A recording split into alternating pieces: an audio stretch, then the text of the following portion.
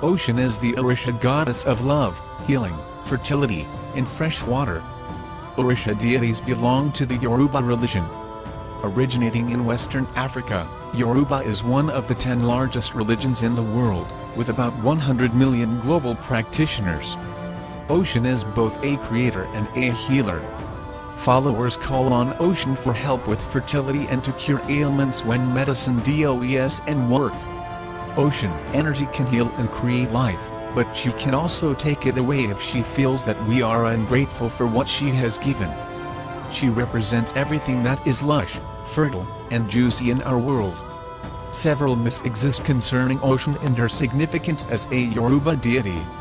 In most Yoruba stories, Oshun is generally depicted as the protector, savior, or nurturer of humanity. Oshun has also been described as the maintainer of spiritual balance or mother of sweet things. One myth highlights Oshun as the central figure in the creation of human beings. The Yoruba people believe that the Orishas were sent by Olodumare, who is considered the supreme god, to populate the earth. Oshun, being one of the original 17 sent to earth, was the only female deity. The other gods, all male, failed at their attempts to revive and populate the earth. When they realized they were unable to complete the task given to them by Olodumare, they tried to persuade Oshun to help them. Oshun agreed and brought forth her sweet and powerful waters, bringing life back to earth and humanity and other species into existence. As that Yoruba myth suggests, humanity would not exist if Oshun, the goddess of life and fertility, had not acted. Other myths hold that Oshun is one of the wives of Shango, the god of thunder. She is commonly described as the favorite of all Orishas by Olodumare, because of her beauty and sensuality. In yet another Yoruba story, Oshun is depicted as the goddess who not only gives life but also takes it. When angered, Oshun may flood earth or destroy crops by withholding her waters, thereby causing massive droughts.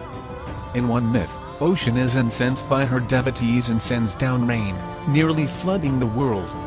Yet once she has been appeased, Oshun saves earth from destruction by calling back the waters. According to the Orisha legend, Olodumare, the god of all gods, sent the female deity Oshun down to earth to create a world with a group of male deities. Oshun wore a gold dress and jewelry. She was dark, beautiful, and quite flirtatious. While they admired her beauty, the male gods didn't think that they needed Oshun help to create a world. Frustrated that she wasn't getting the reverence she deserved, Oshun left this boy club and went to the moon, where she lounged and admired herself in the mirror. Oshun didn't try to convince the male gods of her value or demand reassurance that she was worthy. She just left. She knew they wouldn't get far without her. Oshun's departure caused the earth to dry up.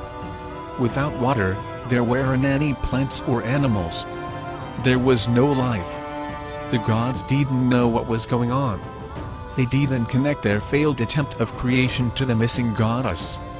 Confused by their lack of success, they went back and informed Olodumare that they couldn't create the world he had requested. The gods explained that the world was barren. Olodumare looked at them quizzically, noticing that Oshun was no longer with the group. He explained to them that Oshun, her love, beauty, and energy was essential to create the world and life on it. The chagrined gods apologized to Oshun and begged her to come back and provide her life-giving energy and love. She accepted their apology, but sternly told them not to treat her dismissively again. Upon her return, the world became fertile and beautiful. Oshun is especially important to women in West African cultures. Those who want children and who may suffered from infertility usually call on Oshun for assistance, and she is associated with the concepts of femininity and the power of women. More widely, she is sought after in times of drought or severe poverty. With the impact of the transatlantic slave trade and dispersion of Yoruba culture, Oshun is also an important figure outside Africa, where she is known by other names, such as Oxum in Brazil and Ok in Cuba.